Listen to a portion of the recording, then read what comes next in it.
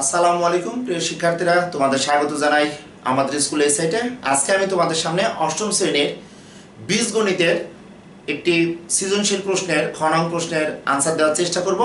তোমরা আগেও পার্ট 1 যদি বলি, এই সৃজনশীল প্রশ্নটির ক নং প্রশ্নের উত্তর কিন্তু আমি তোমাদের সামনে কমপ্লিটলি আলোচনা করার চেষ্টা করেছি। যদিও বা আমি এখানে ক নং প্রশ্নের আনসারটি এখানে পেয়ে গেছি যে 3p + 1/2p = আমরা পাচ্ছি 3। এটি আমার আলোচনা করার উদ্দেশ্য যে আমি খ নং প্রশ্নে যে মানটি আমরা পাবো, অর্থাৎ খ নং প্রশ্নে আমরা দেখতে পাচ্ছি যে 9p² - 1/2p² সমান কত।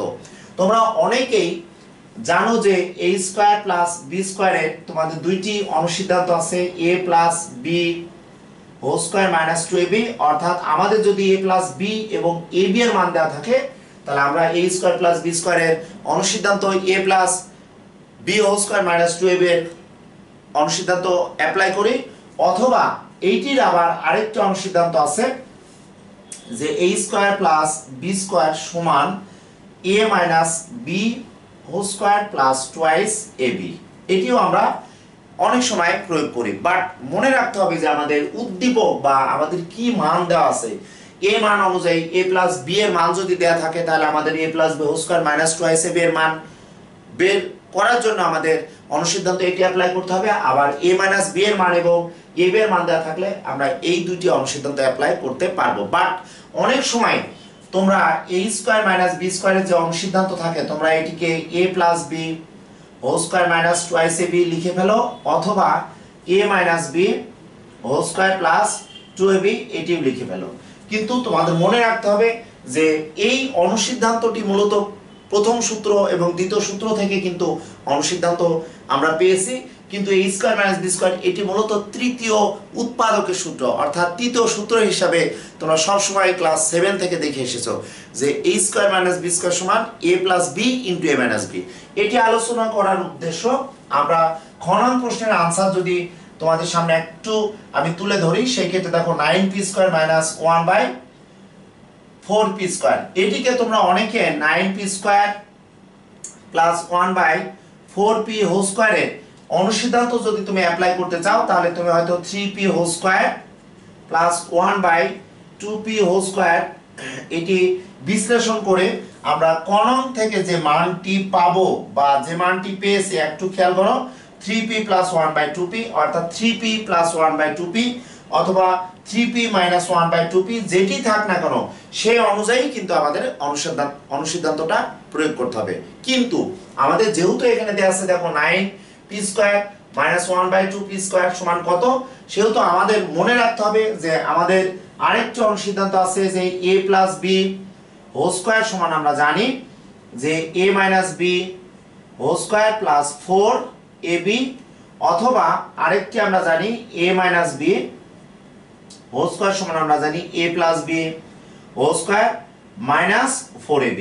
এই দুইটি অনুসিদ্ধান্ত লেখার উদ্দেশ্য, অনেক সময় আমরা যে প্লাসের যে মানটি দেওয়া থাকে, এই যে 3p + 1/2p এর মান দেওয়া আছে, আমরা যদি 3p - 1/2p এর মান নির্ণয় করতে চাই, সেই ক্ষেত্রে দেখো a - b² সমান a + b² - 4ab এই অনুসিদ্ধান্তটা অ্যাপ্লাই করতে হবে।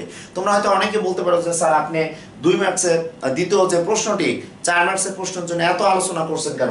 এটি আলোচনা করার উদ্দেশ্য যে আমাদের স্কুল এই চ্যানেলে আমি চেষ্টা করি যে কোনো একটি গাণিতিক প্রবলেম শুধুমাত্র যদি আমি সলভ করে দিই, সেই ক্ষেত্রে দেখা যাবে যে হয়তো নর্মালি সচরাচর যে কোনো টিচারই হয়তো তোমাদের সামনে এভাবে সলভ করে দিতে পারে, কিন্তু আমাদের কোনো একটি ম্যাথকে কিভাবে পরিপূর্ণভাবে আনসার করব বা কোনো একটি ম্যাথকে আনসার দেওয়ার জন্য আমাদের কি কি জানার প্রয়োজন, কি কি বোঝার প্রয়োজন, এটি কিন্তু আলোচনা করার জন্য বারবার তোমাদের সামনে এত সময় নিয়ে আমি ম্যাথগুলো করাচ্ছি।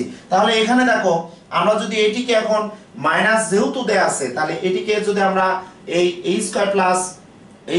- b² এর সূত্র যদি অ্যাপ্লাই করি, তাহলে 3p + 1/2p, আর আমরা পাচ্ছি দেখো 3p - 1/2p, অর্থাৎ আমরা 9p² - 1/4p² এর উৎপাদকের সূত্র, অর্থাৎ a² - b² সমান পাচ্ছি দেখো a + b * a - b। But আমরা ক নং প্রশ্ন থেকে পেয়েছি কিন্তু দেখো 3p + 1/2p, আমাদের প্রয়োজন কিন্তু দেখো 3p - 1/2p।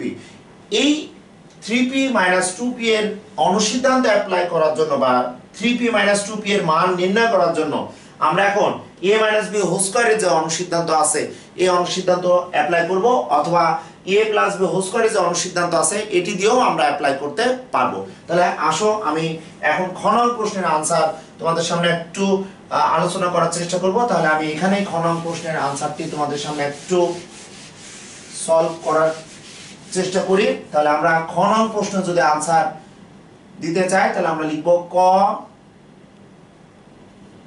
নং থেকে প্রাপ্ত, ক নং থেকে প্রাপ্ত।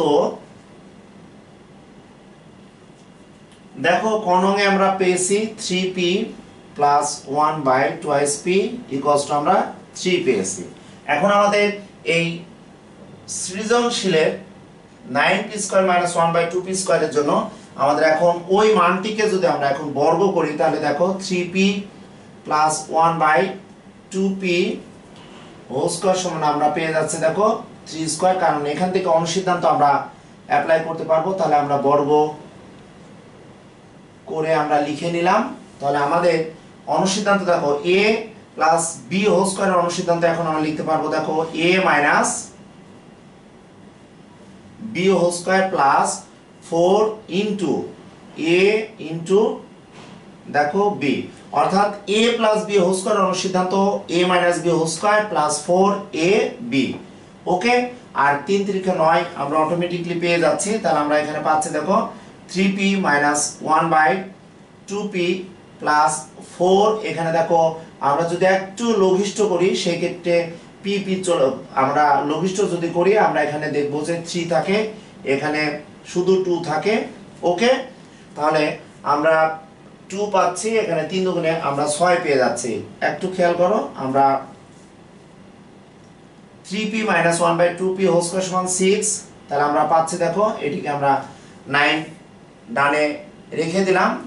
ওকে, তাহলে আমরা এটি লিখব 3p minus 1/2p whole square সমান 9 মাইনাস 6। আমরা একবারে এই ম্যাথটি এখন লিখব, অতএব 3p মাইনাস 1/2p সমান আমরা পাচ্ছি দেখো 3, আর এখানে আমরা লিখব দেখো রুট ওভার 3। এখন আমাদের এই খ নং প্রশ্নের আনসার চেয়েছে, কিন্তু কোনো প্রমাণ বলে নাই, এবং উদ্দীপকের p এর উপর কিন্তু কোনো বৈশিষ্ট্য এখানে উল্লেখ করা নাই যে p এর মান 0 থেকে বড় না কোনো p এর মান 0 থেকে ছোট, যার কারণে আমাদের এখানে অবশ্যই প্লাস মাইনাস মানটি আমাদের নিতে হবে। তাহলে আমরা পেয়ে যাচ্ছে দেখো 3p মাইনাস 1/2p এর মান আমরা পেয়ে গেলাম প্লাস মাইনাস রুট ওভার 3, আর আমরা 3p প্লাস 1/2p এর মান কিন্তু আমরা পেয়েছি 3। তাহলে আমরা এই মানটি যদি নির্ণয় করতে হয়, এটি যদি প্রমাণ দেয়া থাকতো, প্রমাণে কিন্তু প্লাস থাকলে আমরা এখানে শুধু প্লাস চিহ্নটি নিতাম। তাহলে আমরা এখন লিখব প্রদত্ত রাশি। প্রদত্ত রাশিটি আমরা কি লিখব দেখো, প্রদত্ত রাশি আমরা পাচ্ছি দেখো 9p square minus 1/4p square প্রদত্ত রাশি। তাহলে এটিকে আমরা এবার লিখতে পারবো 3p whole square minus 1/2p whole square.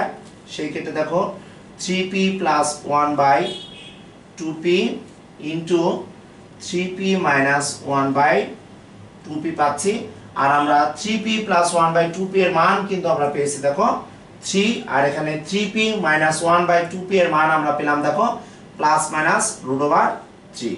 যেহেতু বিয়োগ করলে 3 হয়, 3 বর্গমূল করলে আমরা রুটের মান পাবো, কারণ সপ্তম শ্রেণীতে থেকেই কিন্তু তোমরা রুট ওভারের অর্থাৎ বর্গমূলের ধারণাটা খুব ভালোভাবে জানো।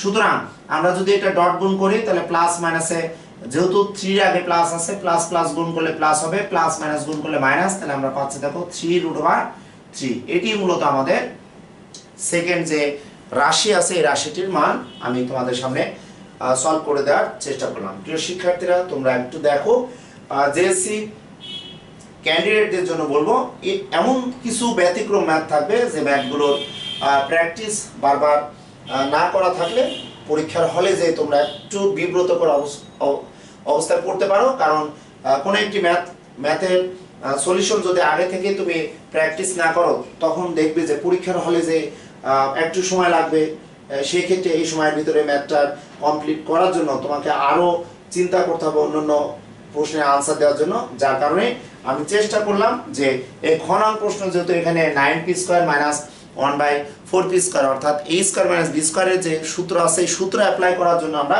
ক থেকে প্রাপ্ত এই মানটিকে আমরা প্রয়োগ করে আমরা এটিকে বর্গ করলাম, করে আমরা অনুসিদ্ধান্ত পেলাম, অনুসিদ্ধান্ত 4ab দিয়ে কিন্তু আমরা লাস্ট অফ অল পেলাম যে 9p² - 1/4p² মান +-3√3। এটি প্লাস মাইনাস হওয়ার কারণ যে এখানে কোনো শর্ত দেওয়া ছিল না যে p গ্রেটার দেন, কোনো শর্ত যদি এমন থাকতো p গ্রেটার দেন 0 তাহলে হয়তো আমরা p এর মানটি পজিটিভ মান নিতাম, কিন্তু এখানে চেয়েও সে মান, সুতরাং আমাদের আনসারটি হবে 3√3। প্রিয় শিক্ষার্থীরা, তোমাদের বলবো কন্টিনিউয়াসলি তোমরা এই চ্যানেলে চোখ রাখো, তোমাদের রিকোয়ারমেন্ট লিখো, চেষ্টা করব তোমাদের জেএসসি অন্যান্য বিষয়গুলো অর্থাৎ পাটিগণিত অংশ বা জ্যামিতি অংশ বা পরিসংখ্যান অংশের বিভিন্ন সৃজনশীল নিয়ে আবার তোমাদের সামনে হাজির হওয়ার চেষ্টা করব। আমি তোমাদের পার্ট 2 হিসাবে যদি বলি খ নং প্রশ্নের আনসারটি তোমাদের সামনে সলভ করে দেওয়ার চেষ্টা করলাম। তোমরা সব সময় সুস্থ থাকো, ভালো থাকো, ভালো পড়াশোনা করো, তোমাদের স্বপ্ন পূরণ হোক এই শুভকামনায় এই ক্লাসের ইতি টানলাম। আল্লাহ হাফেজ।